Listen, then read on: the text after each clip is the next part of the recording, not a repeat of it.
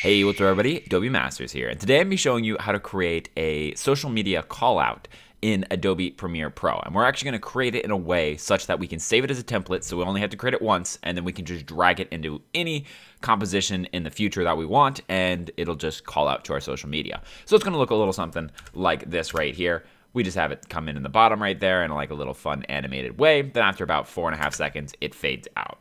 And like I said, we're going to make it so that we can put it anywhere we want after this. So let's just get started on this. We need to do this a specific way.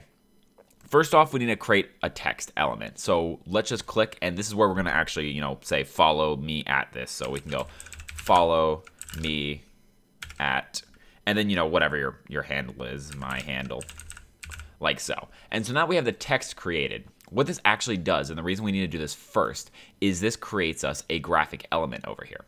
Now, there's two ways that we might go about this. We could take the Instagram sort of logo and drag it into the footage and, bring it down and work it out. But the problem with that is that it's going to be a photo element, not a graphic element. And that means we won't be able to save it as a template. So instead of doing that, what we're going to do is we're going to click on this, and up here in the Essential Graphics, there's this little new layer button. We're going to go from File, and then we're just going to select that one, which is the transparent logo right there. And now it's actually a template. It's a part of the graphics panel, which means, like I said, it can become a template later.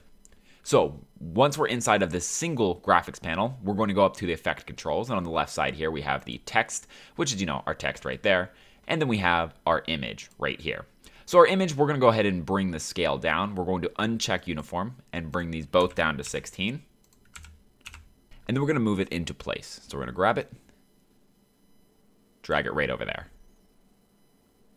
And yeah, that looks good right there. And then what we need to do is we need to go into it. So we're going to zoom in just a little bit here, maybe down about 25, or actually we need zoomed in, so about 75%. And then we're going to click on it, and you see this is the center point. We want to drag that to the left right over here. And this is just going to make it so that whenever we scale it, it'll scale from this point, and now we can have it come out like that. We're then going to go to the very beginning of this clip, click on the horizontal scale, and then move forward 15 frames. Or let's set this to 0 to start off with. And then move forward 15 frames. So I'm holding shift, so it's 1, 2, 3 clicks to go to frame 15. And then we're going to type in 16 here. And then to make it look a little better, we can right click, easy out, right click, easy in, and then click down the down arrow, and then just drag it out. And what this is going to do is going to add that little sort of pop effect to it. And we can drag it a little bit more maybe.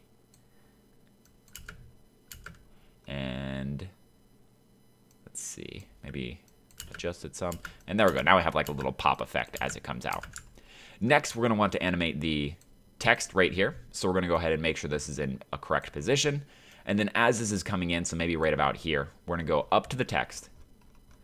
And the text is right here. And we're going to go down to its opacity. So right there, start it off at 0, and then just go 1, 2, 3, 15, and bring it up to 100 as well. So now we have the animation right there. And now all we have to do is just go where we want it to fade out. So let's say about 3.5 seconds, somewhere right around there. And then we're just going to basically do the inverse of this.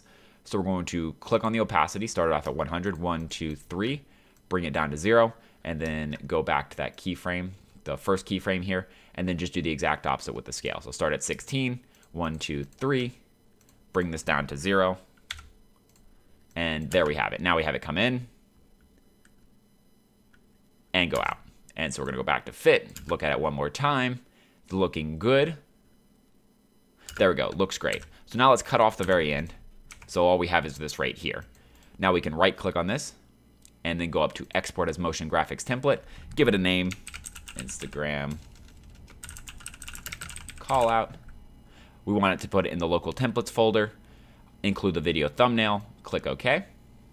It's going to go ahead and export it for us. And now if we go into the browse, it's going to refresh. And it'll be in here under I. So let's go down to Instagram. And there it is right there. So now we can delete this one, drag this in,